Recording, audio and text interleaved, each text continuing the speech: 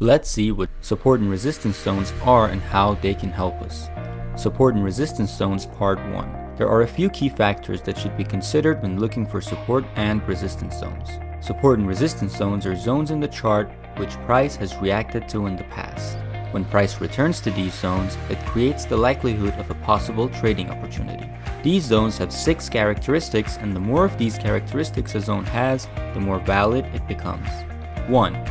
These zones have formed in the highest and lowest points in price.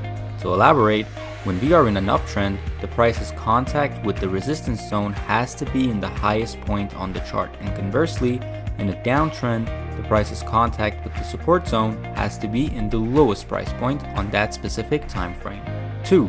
If the number of times the price has made contact and reacted to these support or resistance zones is more than 1, that would indicate that traders have bought or sold in these zones in a larger span of time. 3. These zones have to stand out and be easily recognizable.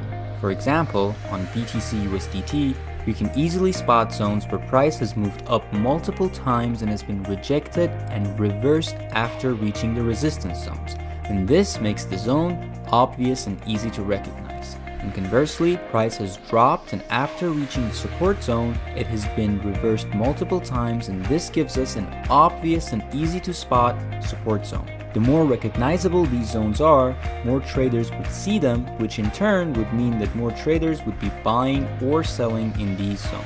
Now head on over to different charts and try to spot as many of these support and resistance zones as you can, or you can simply head to TradeDesk, and with a click of a button, TradeDesk can show you countless support and resistance zones live on the market.